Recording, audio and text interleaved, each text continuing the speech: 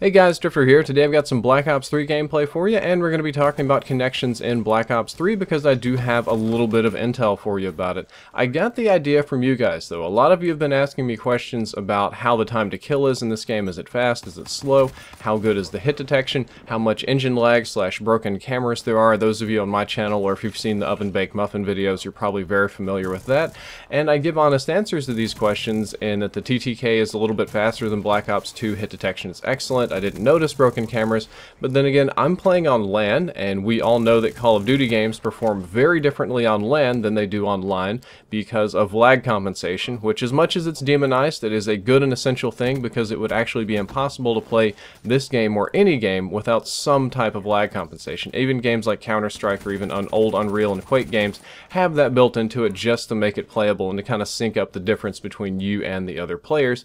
A good or bad netcode or lag compensation can make or break a game though. A breaking point in Call of Duty example would be kind of Black Ops 1.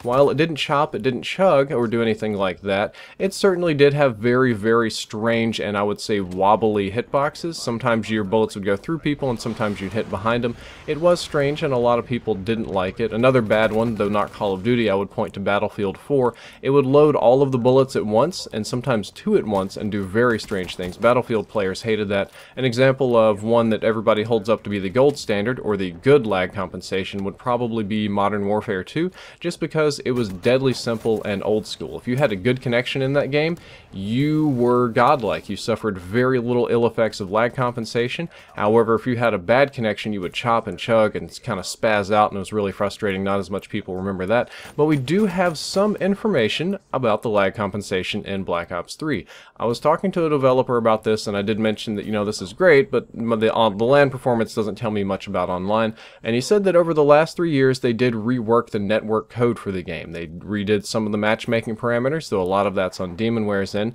and they redid some of the lag compensation, some of all the different things that we've talked about, hit reg and all that sort of stuff. They put some serious work into it, and they made something that they are proud of, something that they think is going to work, and that they are very eager to see how it works in the wild in an open environment. And I think this test is definitely going to be in August during the beta. That's one of the best things about the beta, obviously, other than you guys being able to play the game on your own, but more like from a critical perspective, a content yes, no on the buy sort of thing, is you'll be able to play the game and you'll be able to get a good idea of what the lag compensation will be like before you even make the final commitment to purchase, which is not something that Call of Duty has ever done before, and that's definitely a good thing. Maybe it'll also give them time to tweak a few things. Maybe if their new lag compensation doesn't work as good as they thought it did, they'll have time to polish it up, to fix it, to change a few things, and maybe improve the game.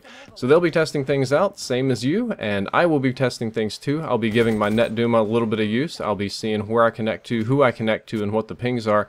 And even though it is a beta, I think it'll be a fairly valid test, because one of the interesting things is that pre-orders are way up for Black Ops 3. A lot more than I thought they would be, and a lot more than they have been for previous Call of Duty games, and that means that there's going to be a pretty huge player base for the beta, because everybody that pre-orders gets the beta, and there's going to be a whole crap load of people on the beta. As of right now, there's almost, I want to say, 700,000 pre-orders.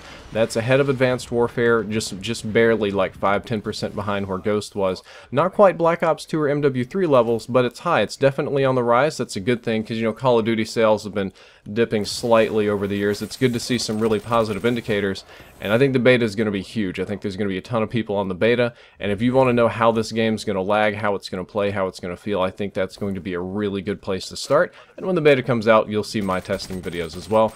Guys, that's all for this video. I hope you enjoyed it. I hope you learned something useful. If you did, don't forget to like, favorite, and subscribe. Drifter out.